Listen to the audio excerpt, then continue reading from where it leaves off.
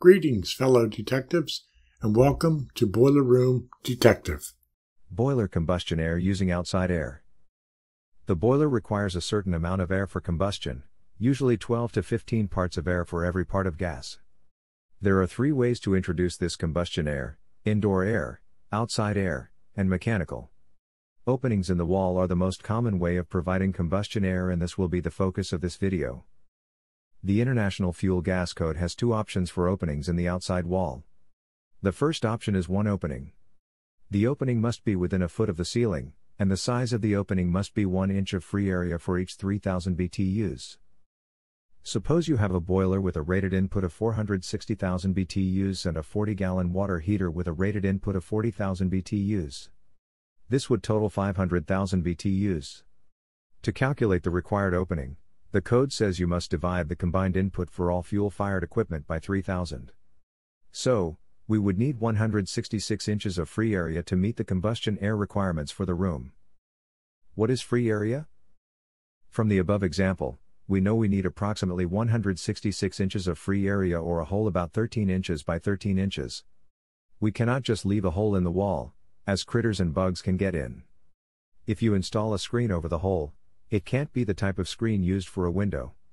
The International Fuel Gas Code requires openings in the screen must be no smaller than 1/4 inch. The screen also provides a bit of a restriction for the combustion air. The free area for a screen is about 98%, so you lose 2% of the hole's capacity by installing the screen. This would still work, as the 13 inches by 13 inches raw opening is 169 inches minus the 2% lost with the screen would equal 166 inches. It is rare only to use a screen, as when it rains, the rain will go into the boiler room and land on stuff that does not like water. Most contractors will install louvers on the opening, which further restricts combustion airflow. A metal louver has an estimated free area of 75%, so that we would lose 25% of the opening. We would have to make the hole larger to compensate for the restrictions. A wooden louver has a free area of 50% or half. When shopping for louvers, many manufacturers rate the free area using an AK factor.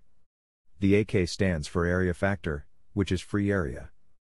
The second option for combustion air openings allowed by the International Fuel Gas Code is two openings.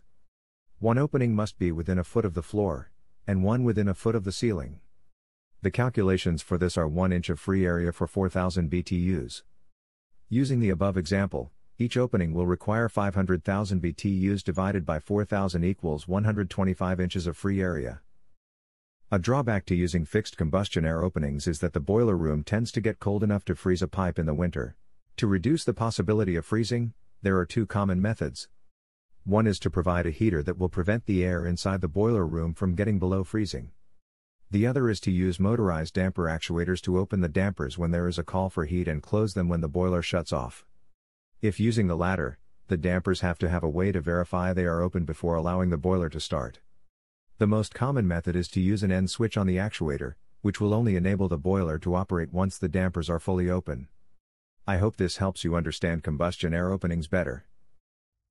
If you would like to contact me, my contact information is here. In addition, I have two websites. BrewingWithSteam.com has my monthly blog posts on steam systems for breweries, and Fire Ice Heat is my company website. I have written 11 books on boilers, and they are available on Amazon. In addition, you can find some of my writings in these fine publications. Thanks for stopping by Boiler Room Detective, and I hope to see you on the next case.